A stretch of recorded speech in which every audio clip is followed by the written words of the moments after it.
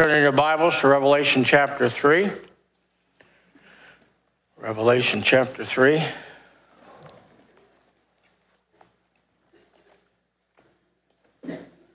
Last church age, Church of Laodicea. There is no commendation. The Lord has nothing good to say about this church, not one word. Let's pray. Heavenly Father, thank you for another opportunity to share your word. Help me to share it, to be clear and precise. In Jesus' name we pray. Amen. Just a few things about this church. 50 miles located southeast of Philadelphia. Either way you look at the horseshoe, whether you turn it upside down or not, it probably works well if you turn the horseshoe upside down. Laodicea is on the bottom. It's right on the bottom of the horseshoe. It's actually, they're all located in the shape of a horseshoe. All these, and by the way, none of these churches are in existence today. The area is run by Turkey, and the largest percentage is Muslim. None of these churches are existent, although they are still existent in the things that God had to say about them, they're still existent. Those things he had to say is still existent. They were known, they had their own banking.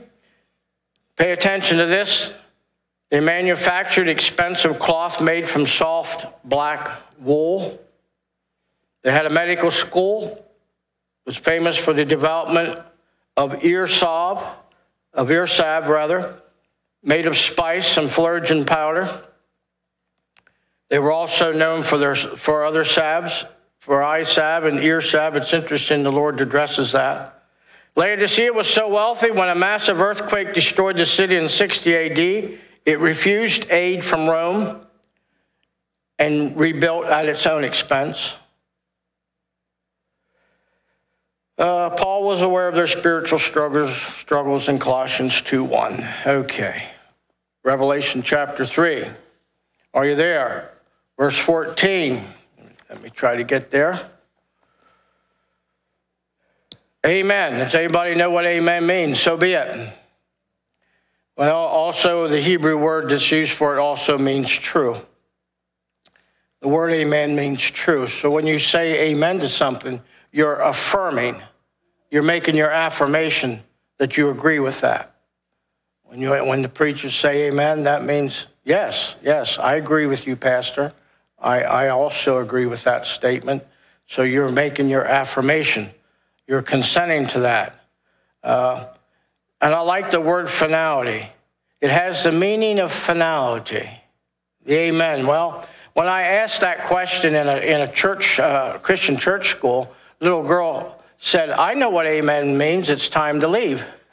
Well, that's the finality, you see. She said it was time to leave. And, of course, that was always music to my ears when I was that age. I liked to hear the word amen. It was time to go. Didn't have to be so quiet. Man, Mom and Dad said, shh, shh, shh, shh, shh. Be quiet. Faithful, we sang about that. Faithful. The faithful and true witness. Jesus is true and is faithful. You can count on him. He is God. God giveth not the Spirit by measure unto him. In John 3:34, we're going to try to move right on here. We got a little bit of time here, so we got to take advantage of it. These things, verse 14, saith the amen, the faithful and true witness, the beginning of the creation of God. I want to just talk about this. This is not the beginning of Jesus. This is not talking about the actual creation of Jesus, as some cults would teach. This is not the beginning or creation of Christ. Christ always was. He was from always the beginning. Where did God come from? Someday maybe we'll find out. I don't know, and I can't tell you where he came from. I don't know. He always was. And so was Christ. Christ was from the very beginning. This is not talking about the creation of Christ himself. Listen to John chapter 1 and verse 3. All things were made by him, and without him was not anything made that was made.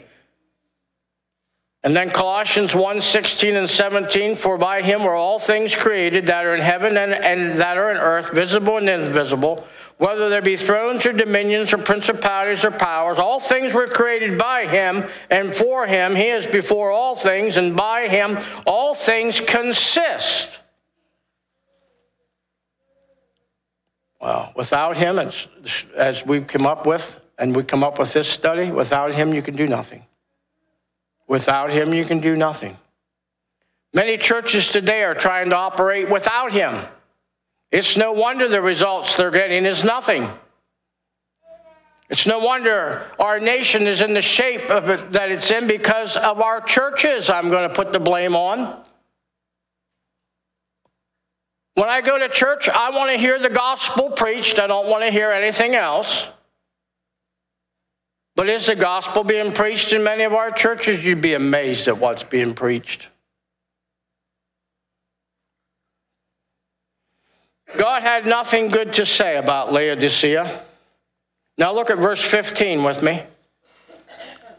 If you're following the chart over here, it's the second one, condemnation, verses 15, 16, and 17. This is what the Lord condemns the church for. They are sickeningly lukewarm. How many of you like lukewarm water when you drink water? Oh, brother, when I was in Russia, they didn't have ice cubes. Yuck. Lukewarm water. No ice cubes. Do you know where ice cubes came from? That's an American thing, by the way. That's America is known for ice cubes. Ice in my water. I like ice in my water. I like my water cold, and I like my coffee hot. Hello? And that's what the Lord's saying here. I would rather you be cold or hot, lukewarm. Blech. Lukewarm. I know your works. Thou art neither cold nor hot. I would that thou wert cold or hot. Our Lord here makes it clear he's fully aware of the neutral condition of the church in these last days. It's a compromised church. It's a people's church. It's what kind of church you do whatever you can do to get people in here. No, I don't agree with that. Preach the gospel. Preach God's word. That's what needs to be done and preached in the churches, not anything else. Amen. If I'm going to get ready to go to church, I don't want to come to church to hear a bunch of stories or your opinion. I want to hear God's word.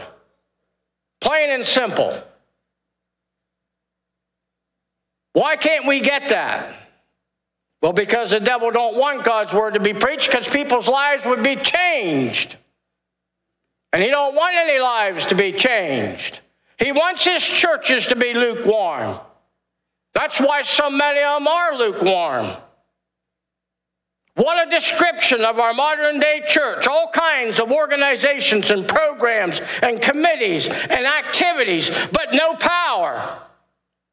The Holy Ghost warns through Paul in 2 Timothy 3:5, in the last days many would be characterized as having a form of godliness, but denying the power thereof. From such turn away.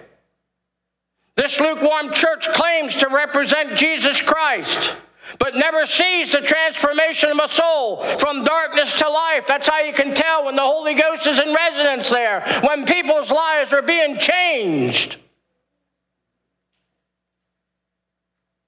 We don't see any changes anymore. People aren't sorry for their sins. They're cozy in their sin. Don't you preach to me. I don't want to go to a church that preaches the truth. No, because then you'd have to change. And you like the way you're living, so why bother? Seek out a church that don't preach the gospel. There you'll be comfortable and cozy. Yes, a church with no power. An apostasy church. A church of Laodicea. These churches are more interested in social action than gospel action, more interested in reformation than transformation, more interested in planning than in praying. So then, because thou art lukewarm, verse 16, and neither cold nor hot, I'll spew thee out of my mouth.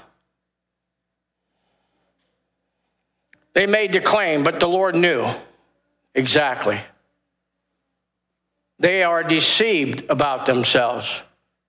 Verse 17, because thou sayest, I'm rich and increased with goods and have need of nothing, knowest not that thou art wretched and miserable and poor and blind and naked. You see, all deception is evil, but the most devastating deception is self-deception. How do you get somebody to know they need help if they don't think they need help? You ever try to get a drunk help? I don't need no help. Self-deception is the worst. When you think you don't need any help, look in the mirror. Do an evaluation. Are you where you need to be today? Are you serving the Lord? Or are you serving your self-interest? Are you already a part of the apostate church? You probably are. And you don't know it. The worst deception is self-deception. The Laodicean church has deceived themselves. Listen to Laodicea's description of herself. Verse 17, I am rich and increased with goods. I have need of nothing. Material abundance, I can tell you, is not conducive to spiritual vitality. The Laodicean church of today is rich. Her churches are the finest. She has fabulous architecture, million-dollar buildings, fundraising organizations, strong membership, and say, I have need of nothing. But doesn't realize her poverty-stricken state. Jesus said, without me, you can do nothing. Man can organize, man can build, man can promote, man can preach, man can teach, but only the Holy Ghost of God can convict the souls of men. Only the Holy Ghost of God can transform the lives of men. Only the Holy Ghost of God can glorify Jesus Christ, who said the Holy Spirit, he shall glorify me, John 16 and 14. That's how you can tell whether a church is on fire and the Holy Spirit is there. If the church glorifies man, it is not the work of the Holy Spirit, for the Holy Spirit glorifies Jesus Christ and him only. This church age does not. We have churches today that promote prosperity gospel. If you serve the Lord, you'll be rich. Well, then why isn't everybody rich?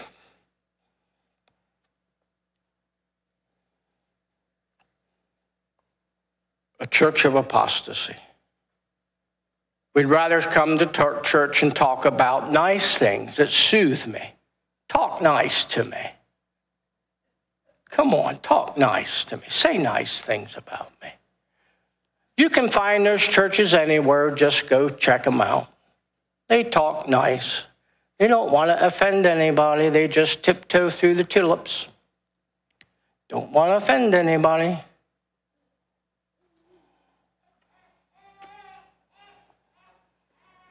Those in hell will say, why didn't you warn me? Why didn't you tell me? I did. You wouldn't listen. You didn't want to hear it.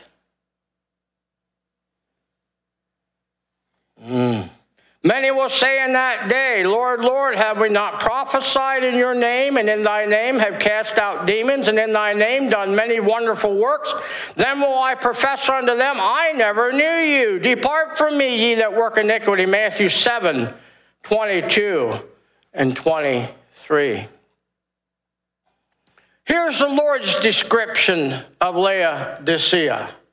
Wretched and miserable. Even though she gave herself lessons on positive thinking and lots of books on how to have peace, inwardly they were unhappy, wretched, for riches never satisfy the hungry heart of a man. For what doth it profit a man if he gain the whole world and lose his own soul? Poor. Even though rich in material things, they were poor because they did not know Christ. It's certainly in accord with our Lord's statement in Mark 8:36, for what should it profit a man if he were to gain the whole world and lose his own soul? Jesus said they were blind. They thought they knew and understood through their sophisticated education, but they didn't understand the ways of God. It's certainly illustrated in Christendom's invasion of civil rights today. The pulpits of churches are being used today as sounding boards for racial agitation. Are you listening to me? It shows the blindness of these churches. You see, they're striving to solve man's racial problems externally or by means of education. And I can tell you that is impossible. For man's nature must be changed internally.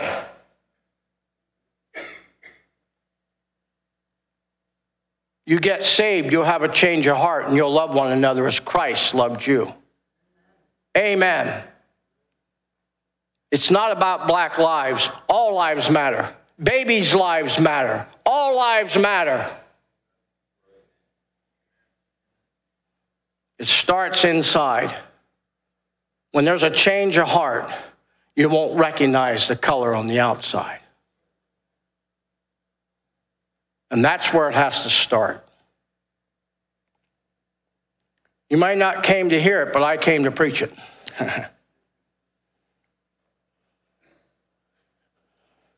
Jesus Christ can do that. The more man tries to solve social problems without Christ, the more confused the problems will become. The Lord said, "You're naked." The Laodicean church was clothed with religion. She wrapped her religious robes about her and burned her candles and waved her symbols and offered her chants and read her creeds. But Jesus Christ sees her as naked, for she is not clothed by faith with the garments of righteousness. And oh, that this church could realize that the name of Jesus Christ, which she uses but does not believe in, as the divine Son of God. Why can't we recognize him as the Son of God? Oh, he was just a good man. He was just a good man. Went around doing good things. But he was not the Son of God. Yes, he was the Son of God. You bet he was. And you better believe that. He was the Son of God. And to the Jews, they crucified him. So here's our Lord's counsel. Verse 18, trying to move along here. Here's our Lord's counsel to the church of Laodicea. There's 4 things, all which are part of the salvation experience. And so that tells me that this church needed to know how to be born again. Isn't that sad? That a church needs to know how to be born again. First of all, I counsel thee to buy of me gold tried in fire, that thou mayest be rich. Eternal riches are not appropriated by material possessions. They've been appropriated by the blood of our Lord and Savior Jesus Christ, and they are available by faith. 1 Peter 1:7, the trial of your faith is more precious than gold. The Laodicean church was labeled poor, but they were asked to buy something. They were that poor they couldn't buy it. In the book of the prophet Isaiah 55:1, we read God's invitation to man to come and buy what they need without money and without price. Salvation is not purchased through man's efforts. It has been purchased for man by the death of our Savior on Calvary's cross. Therefore, the poorest of the poor can pay the price, which is to humble ourselves and call upon the name of the Lord. Secondly, I counsel thee to buy me white raiment. This talks about the righteousness that's required to come into God's presence. He knew their nakedness. He knew their need for white raiment. White raiment represents righteousness. Isaiah 61:10, we read of God's provision for the garments of salvation and the robe of righteousness.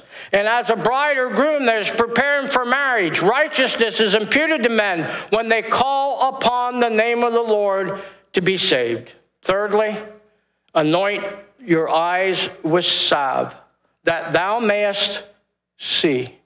How many people today are blind? There are more than you know. There are more people blind than you'll have any idea. Man needs a spiritual awakening. We need a spiritual illumination. No matter how brilliant man thinks he is, unless he's indwelt by the Spirit of Jesus Christ, he will never understand the ways of God. Only the Holy Spirit, whom Jesus said would be our teacher, can cause us to understand the ways of God. Now listen to these words. But the natural man receiveth not the things of the Spirit of God, for they are foolishness unto him. Neither can he know them, because they are spiritually discerned. 1 Corinthians 2:14. Is it any wonder that nobody knows what to do? I don't know how to vote. Whew. Boy, that just goes through me like lightning. What do you mean you don't know how to vote? What's the matter with you? I know what's the matter. You're blind. I know exactly what's the matter. I understand fully now. And the same people will vote the Antichrist in. Mark my word. They will. You betcha. They'll put him in, and it'll be too late. They'll have marked their fate. The only thing in the tribulation period is the guillotine, the beheading of Christians. That's the only way you'll be saved. For you see, the Holy Spirit has already raptured the church out. Your only means of salvation is the guillotine in the tribulation period. Pay attention, because it's nearer than you think. It's closer than you think. Fourthly, be zealous, therefore, and repent. Do your first love. God exhorts us that we need to repent. And then the message is to individuals. I'm closing with this. The last message is to us individuals. Behold, verse 20, I stand at the door and knock. If any man hear my voice and open the door, I will come into him and will sup with him and he with me. The artist, Holman Hunt, was a man who painted Christ knocking at the door. That was the artist. The artist had invited his friends to look at his painting, to critique it, to pick at it, to see if they could find anything wrong with it. One of his friends said, Holman, there's no knob on the outside. You forgot the door handle. No, Holman said, I did not. The door represents man's heart, and God does not force himself into any man's heart. You see, Holman said the handle is on the inside. The handle's on the inside. The late Dr. Lee Scarborough, the great preacher from Texas, told of the conversation of a well-to-do businessman who came forward at the close of a service. The pastor asked who it was that God used to speak to him about Christ. He had heard the preaching of D.L. Moody, Truett, and many other outstanding ministers, but said none of those great preachers moved me. About 8 years ago, God saved my wife. I have watched her now for these 8 years as she's been faithful to Jesus in poverty and in riches. Night after night, I've watched her kneel beside our bed to pray. I've watched her as she went faithfully to prayer meeting and church service, putting Jesus Christ first in every area of her life. Last night, as we retired, when we kneeled to pray, I began to think of the difference between her life and mine. And as I laid there, I thought of my life as a little molehill of nothing, and her life as a great mountain for God in righteousness. I got up out of bed, and for the first time in 8 years, I asked my wife to pray for me.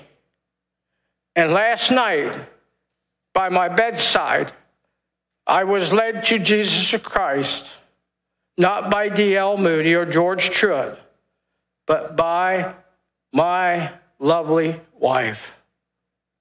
Yes, there's no question about it. Jesus knocks on the door of men's hearts through his people. Are you one in whom he would like to work through? You can be. Every head bowed, every eye closed. I've finished my message today. Brother Roger, this message touched my heart. I don't know if I were to die, if I'd go to heaven. Would you pray with me? Would you slip your hand up? If you don't know for sure. Is there anyone? I'm not going to call you out. I'm not going to embarrass you. I'm just going to pray where you're seated. Is there anyone? You're not sure. You can be sure today. There's no reason for you to leave and not be sure.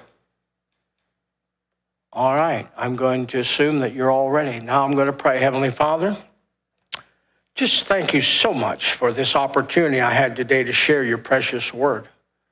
And Lord, I pray for this church. I pray for other churches throughout this land.